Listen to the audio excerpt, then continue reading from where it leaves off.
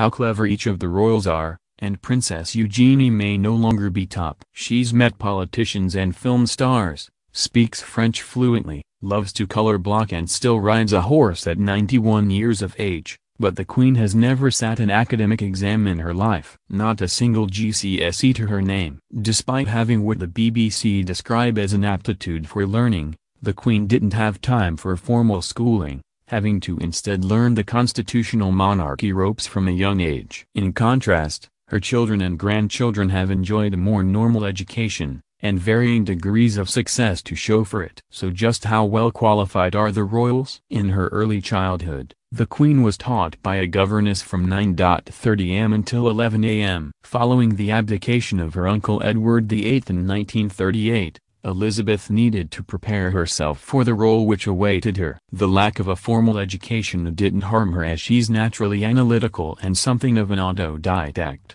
as well as being hard-working, which we know now is just as important as raw brainpower.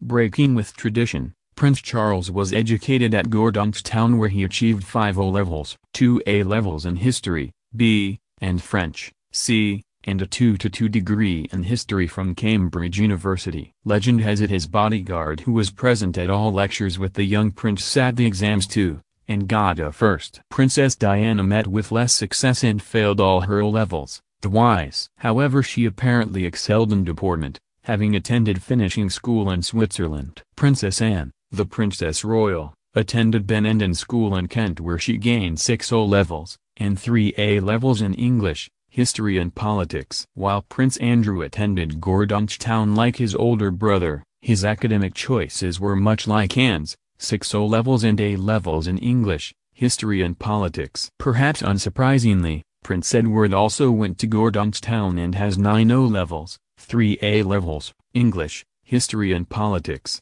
and a 2:2 degree in history from Cambridge. Bucking the preference for the Scottish boarding school, Princes William and Harry instead went to Eton. William got 12 GCSEs and 3 A-levels in geography, A, history of art, A, and biology, C, and went on to get a 2:1 degree in geography from St Andrews University in Scotland. As we all know, this was where he met his wife, Catherine, who graduated with a 2:1 in history of art. Harry chose a different path after getting 11 GCSEs and 2 A-levels, B in art and D in geography, and joined the army. It's widely thought Princess Eugenie is probably the cleverest royal, in terms of grades, whose 2As and a B beats at A-level beat older sister Beatrice, who received an A in drama and Bs in history and film studies. Beatrice went on to get a 2:1 from Goldsmiths in history of ideas. Eugenie studied English literature, history of arts and politics at Newcastle and graduated at the end of her 3-year course in 2012 with a 2:1,